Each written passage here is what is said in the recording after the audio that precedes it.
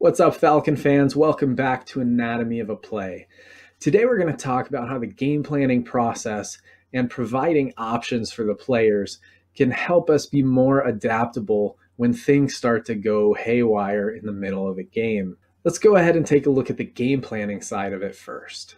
As we've done before, we start with our data analysis screen, and we're looking for the third down option. So we can filter here by third down, and then we can also filter by down and distance. So we'll choose all of our short yardage options, which for us is usually going to be 1 to 3 yards, but we'll occasionally expand that just a little bit. And when we do that, we see that the defense adjusts the coverage a little bit, and they're more likely to be running some varieties, but still we're expecting to see their base defense in this situation. Most offenses like to run the ball against them, and most of the offenses will run trips. For us, that's a warning sign. We should take a look at those trips plays and figure out why your team's running trips against them. And what you find is that in a defense like this one, we expect to see against trips a balanced front. And that is true for this defense as well. They're in a 3-4 defense with those 4 linebackers spread evenly across the field. And because of that, we get an advantage to the 3 receiver side.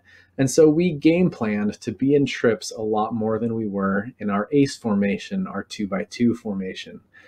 And what we wanted to do was game plan a third down short yardage play out of trips that will get us those 3 to 5 yards for a first down.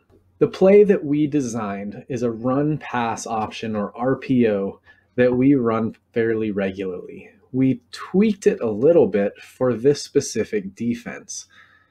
This RPO has 4 different options for our quarterback pre-snap.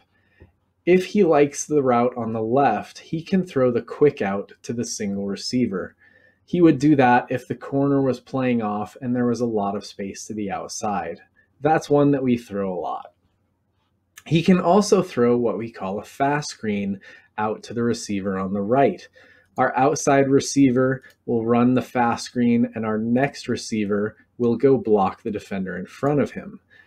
Our third receiver will run what we call an apex route, which is about 7 steps before he turns around. In the box, we're running what we call trap.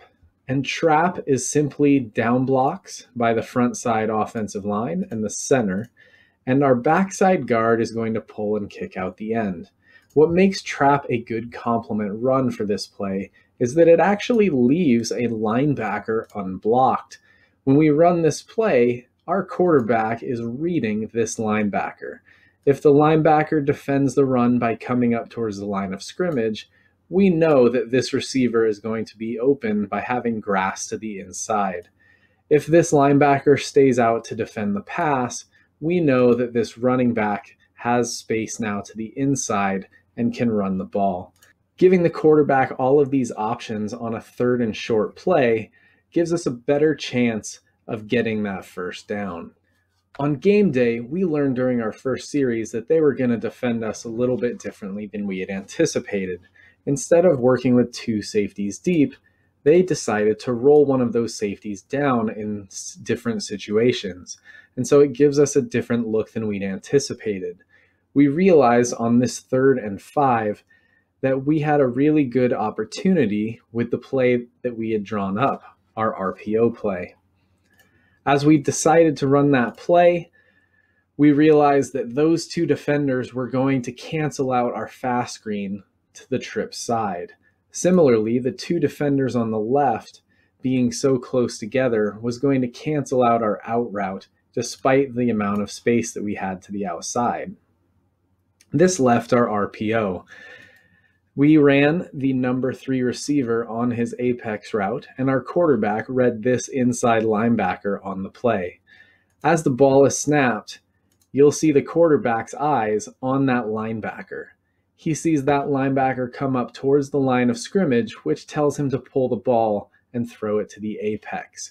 You'll also see that the outside linebacker who is defending that receiver was being aggressive on the run. That leaves our receiver open, And when the quarterback releases the ball, we get the first down.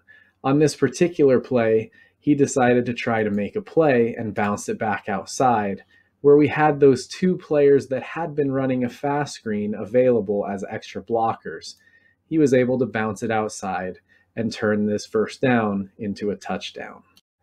A play like this is an example of where the game planning process and the practice process help us execute when things start to change in the middle of a game.